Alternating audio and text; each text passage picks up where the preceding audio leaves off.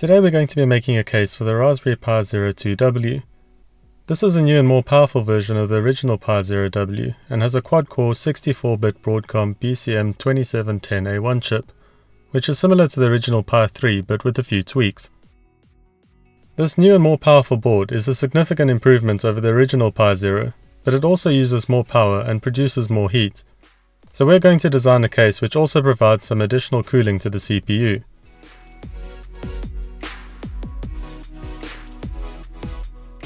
The original Pi Zero and this Pi Zero 2 have the same footprint and form factor, so you can use this case for either version.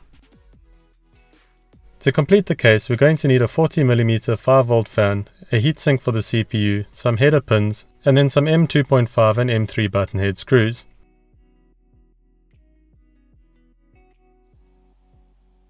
To start, I need to add the header pins to my Pi Zero 2 to power the cooling fan. These will also be accessible through the front of the case to add displays, sensors, or other peripherals.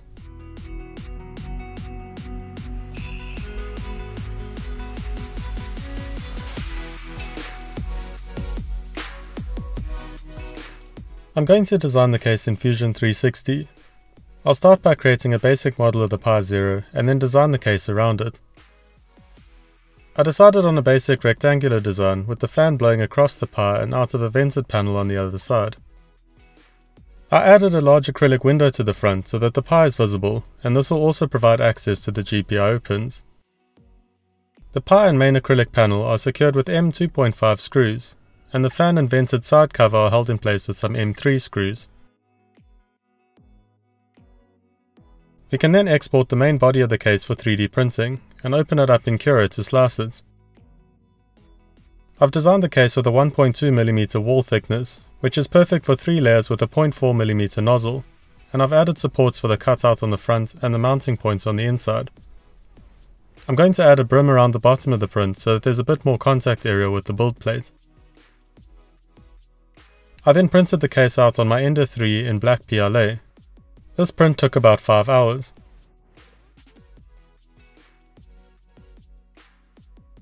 Now we just need to remove the brim and support material from the print, and we can then start installing the components.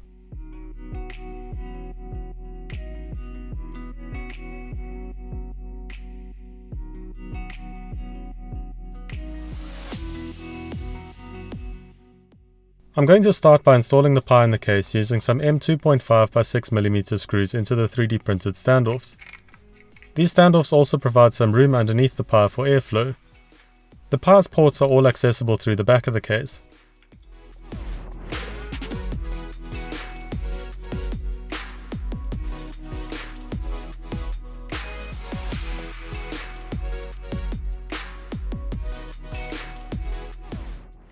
Next, let's add the heatsink to the CPU.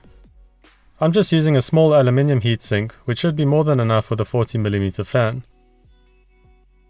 There is quite a bit of room in the case though, so you can try a different heatsink design if you'd like. The one I'm using just has a peel and stick backing.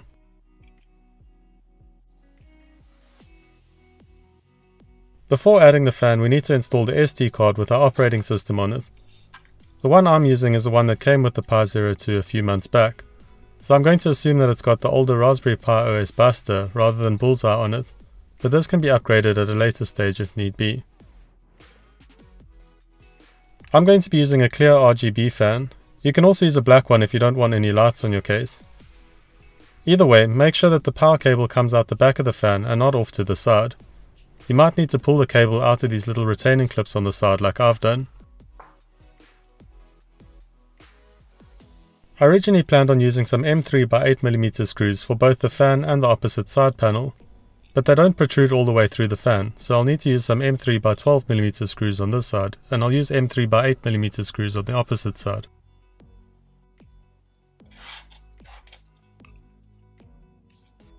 When you position the fan, make sure that the cable is in the top corner closest to the GPIO pins.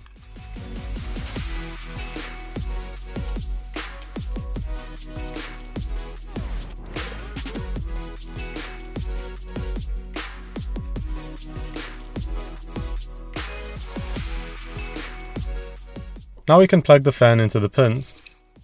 Most of these 5V fans can run on either 5V, which are the 2 pins right at the front shown here, or 3.3 volts, which is the pin on the end on the back row. I'm going to use 3.3 volts as the fan is then a bit quieter as it turns slower.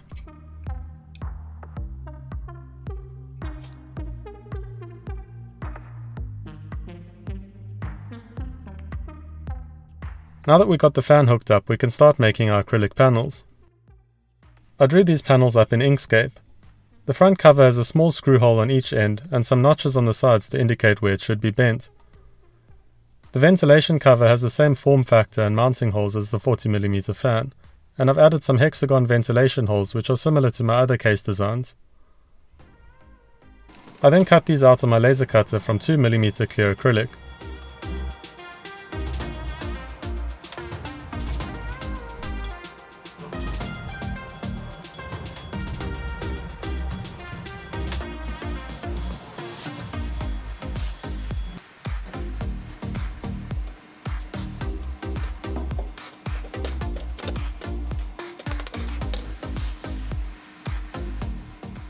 As mentioned earlier, we'll be mounting the ventilation cover with 4 M3x8mm screws, and the main cover with 2 M2.5x6mm screws.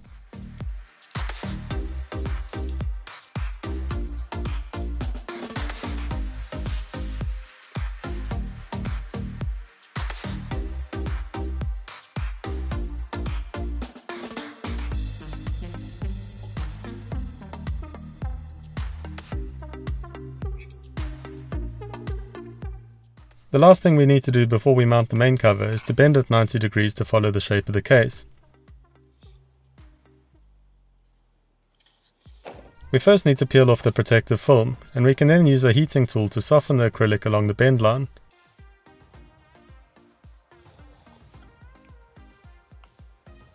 I know this looks a lot like a hair straightener, but it's actually made to bend small sections of acrylic sheets, and you can buy them online for a few dollars. I'll leave a link to one in the video description.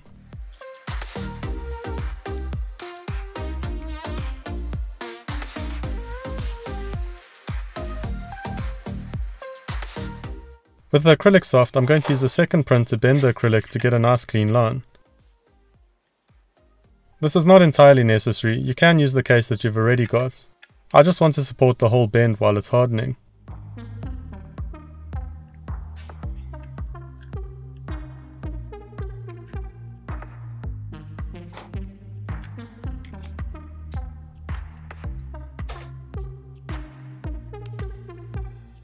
Now we just need to add 2 screws to hold it in place.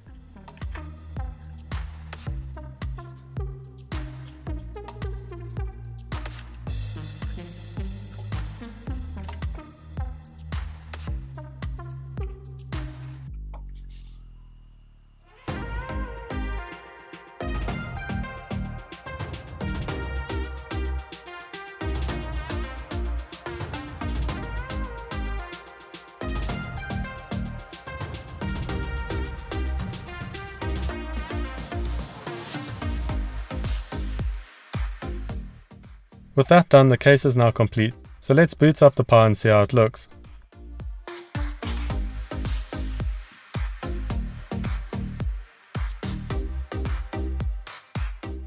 I quite like the look of the RGB LEDs on the fan.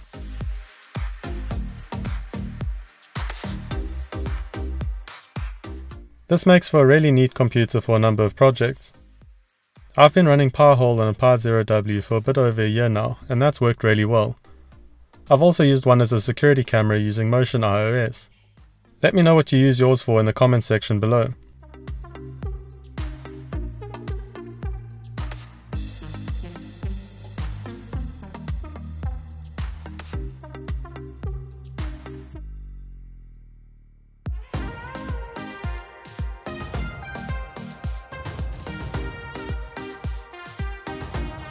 Thanks for watching. Please remember to like this video if you enjoyed it and subscribe for more tech and electronics projects, tutorials and reviews.